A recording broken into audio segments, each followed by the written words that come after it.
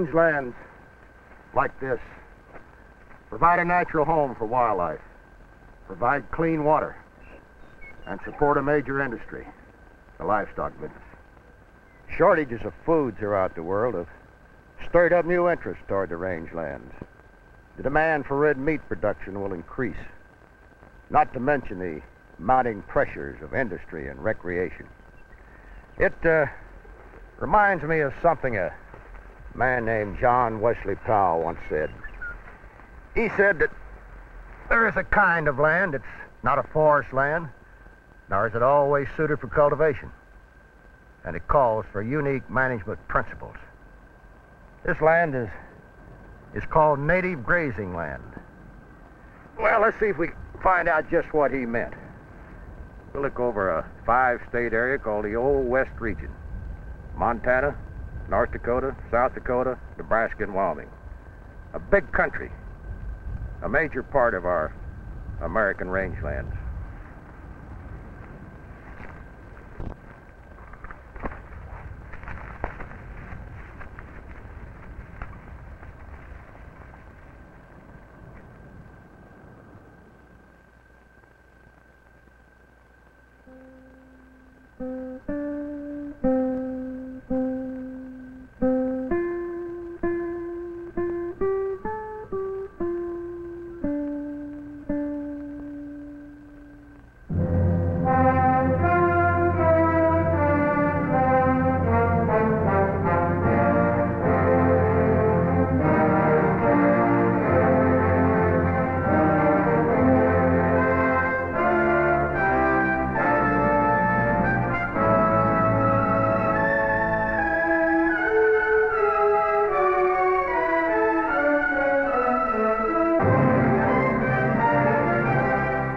Within the United States, a large portion of the rangelands are located within the Old West region. It is here you can find a great variety of rangelands like the alpine grasslands, the sandhills, the mixed prairie, sagebrush, and badlands. The earliest inhabitants were the nomadic Indian tribes. They shared their vast country with neighboring tribes and with wild cattle, the buffalo, the provider for the people of the plains.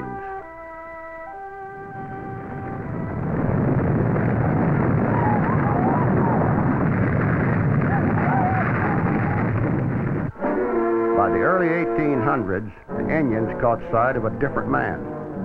He was not of a neighboring tribe. Instead, he came to settle an empire.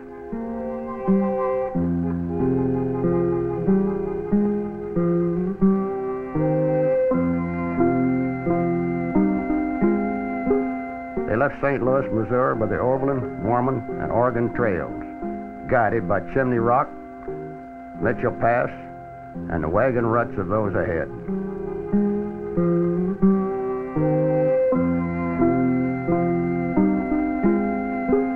The Homestead Act of 1862 generated even a greater number of immigrants. Any adventurous man or woman could own 160 prime acres.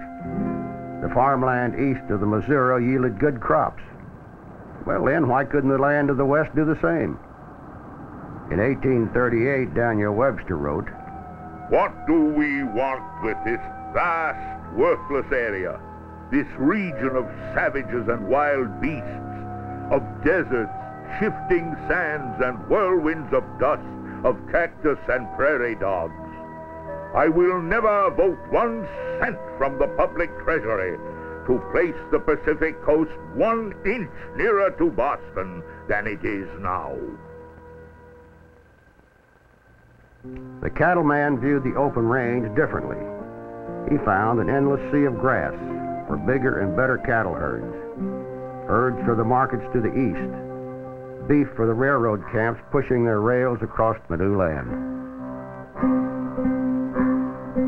The Indian reservations, well, they took what meat was left over. But the cattleman was concerned. He was now sharing his land with not only the sheep man, but the sod busters as well.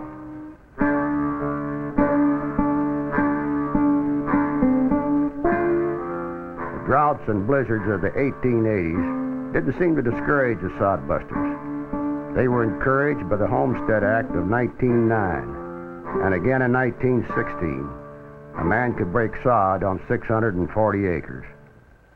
Thousands came, school teachers, the sailors, miners, merchants, and farmers, and those of somewhat questionable character. Most left in desperation, but there were some who stayed on the new land.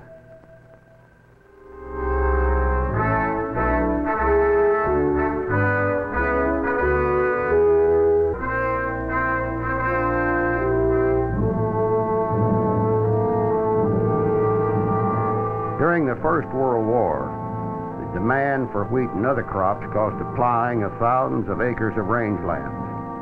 The farmer kept pushing his luck, kept breaking the land too fragile for the plow.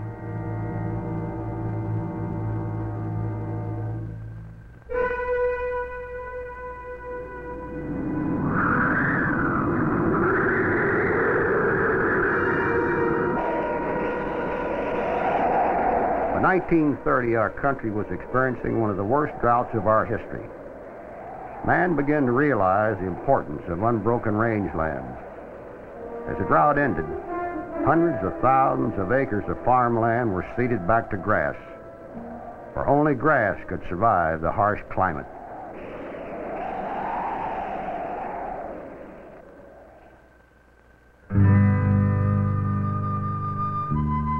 We have learned a great deal since man first abused the rangelands. Some land is still abused, but for the most part, improved range management has strengthened a major industry, livestock production.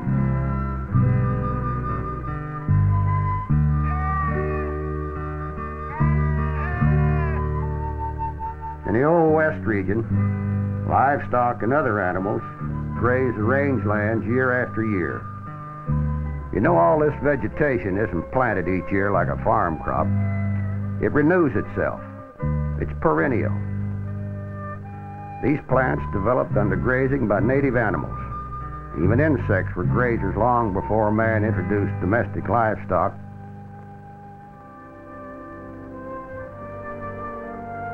Grazing is important, for most native range will take on a new look when it's not grazed. Different kinds of unwanted plants will eventually replace the grass. The rancher has to know how long to hold his livestock on the range without damaging its many kinds of grasses. He has to know when to move his livestock to other pastures. Give the grass some rest. Let it grow back.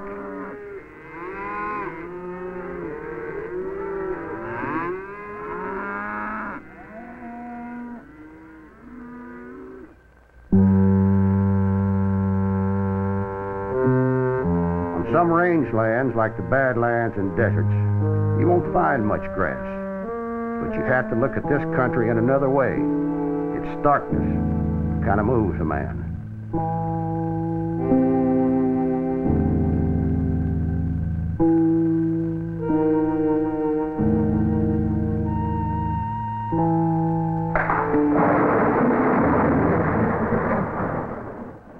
The annual rainfall and melting snows are the only moisture on the rangelands. Now, if there's not enough plant cover, the water runs off, taking with it delicate topsoil.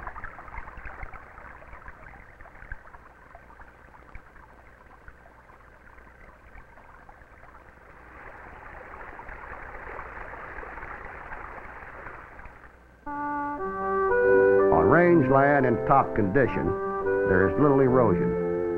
The moisture is held in the grass and the soil.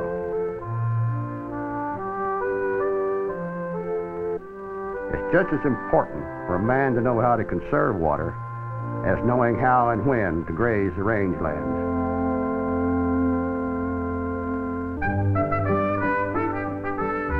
Those practicing good management are finding that grass is their most important crop.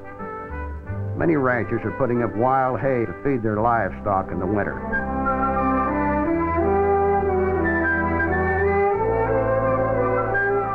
There's always some grass year-round on the rangelands.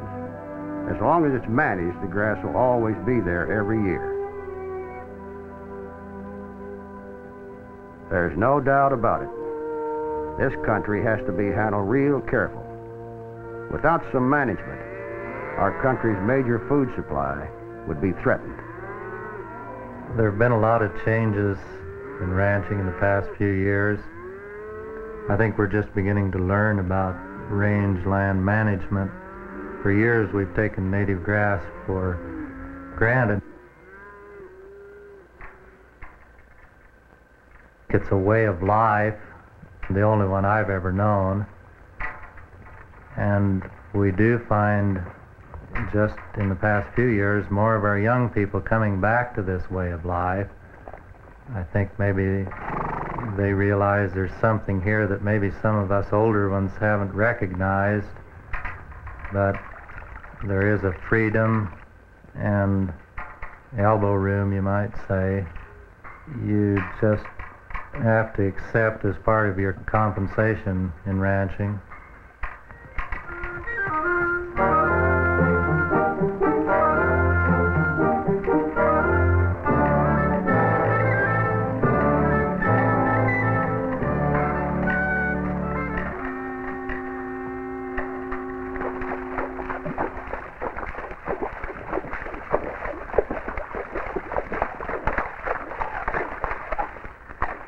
Well, you've seen how this country works for a man, and how a man has to work with the land.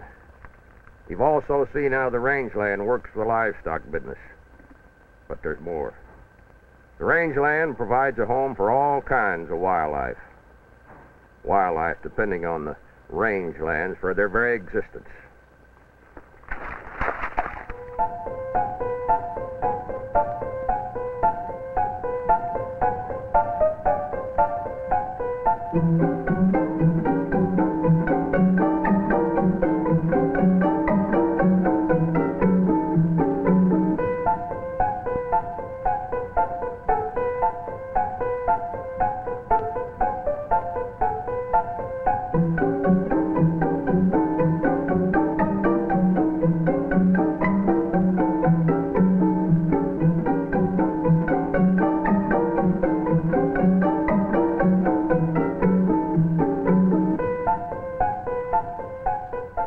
Rangelands offer food, nesting grounds, and shelter for countless wildlife. And where you find wildlife, you're going to find man.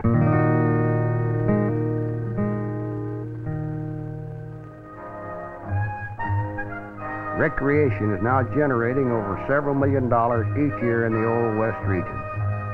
There are a lot of people looking for the solitude of the open expanses.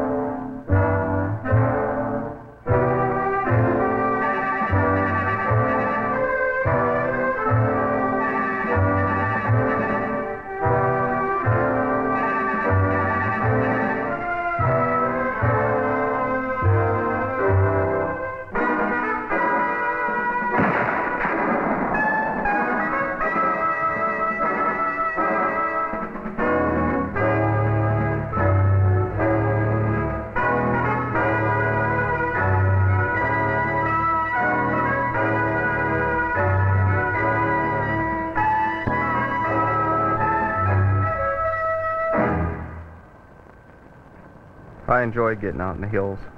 It gives me a peaceful feeling about myself that I can't seem to get anyplace else.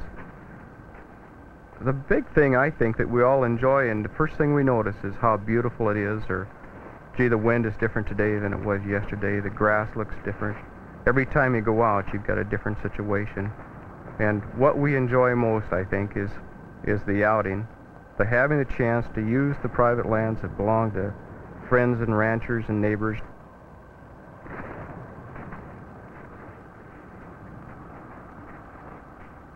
We know the game is there, and if we get it, fine. If we don't, fine.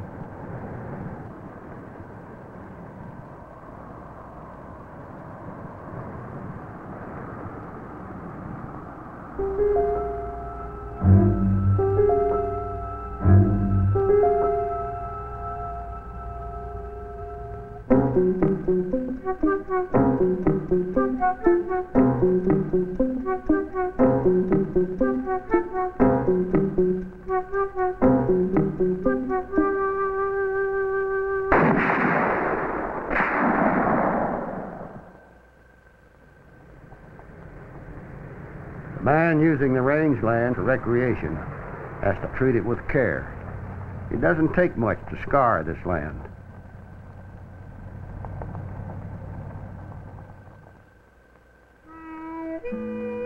Like Daniel Webster, there are still some who think of this part of the country as wastelands.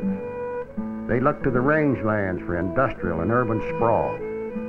They're not aware the rangelands produce our finest meat. Rangelands that are becoming smaller every year.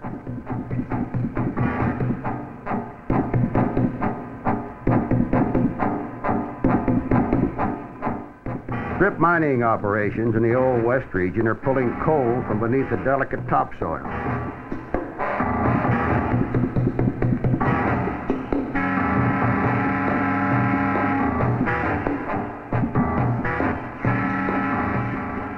Ton after ton to meet our energy requirements.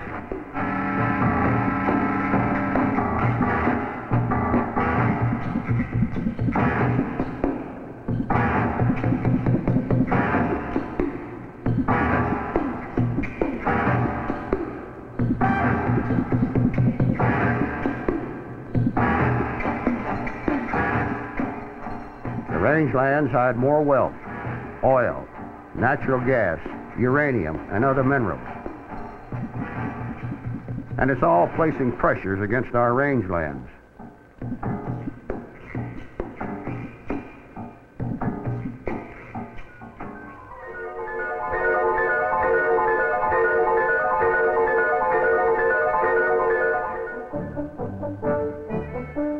Now we're all going to have to take a hard look at the rangelands. We're going to have to decide how we're going to use and protect them. A lot of our people depend on the rangelands, especially the rancher. He is faced with supplying meat and fiber to our nation. And he's also faced with heavy costs and unstable prices for cattle and sheep.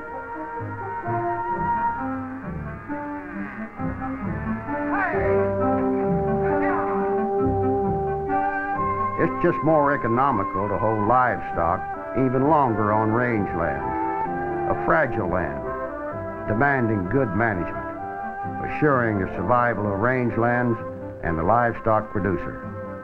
The rancher knows the story well. Grass is the basis of any ranch, and it's especially so for sheep ranch. You have to have a range and good range. And you have to take care of it. If you abuse it, you're out of business. There's just no way to get around it. And sheep, properly managed, are easy on the range and as good for the range as any domestic livestock. Many people, for some reason or other, have the idea that sheep are hard on the range. If you have the proper management, sheep are as good or better for the range as wild game.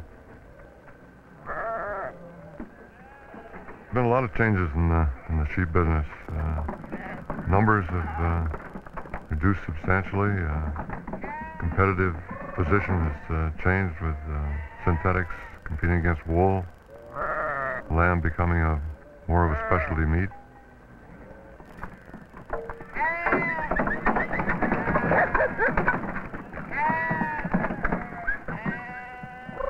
It's a good life. I think that there's a good future for somebody that wants to put the work and the effort into it. John likes it. He's fourth generation on the ranch. He has a son whom I'm sure that look forward to it someday. He would look forward to his son running the ranch. It's one of those things you put more effort into it because it is a long-time family-owned ranch.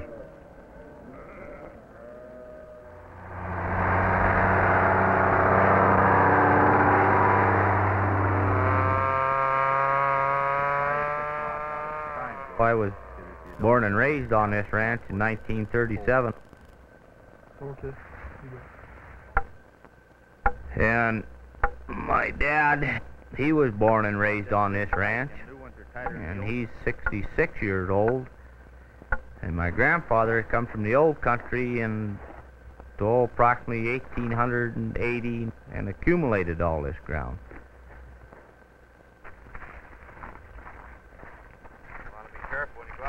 And I've got a boy that I hope someday they'll be in the corporation. I think he's capable of taking it over someday.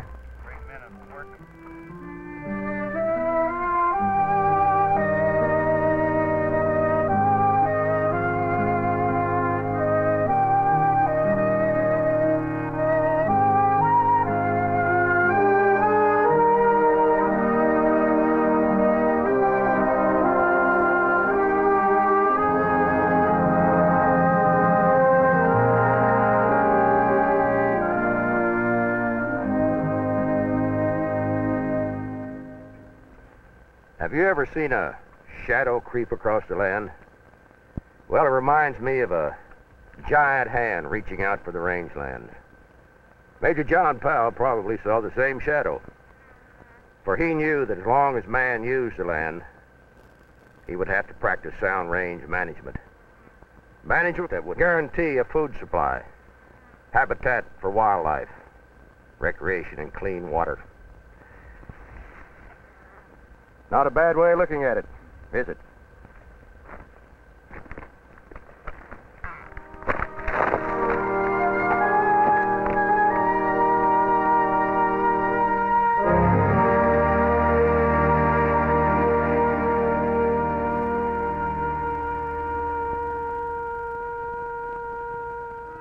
Thank you.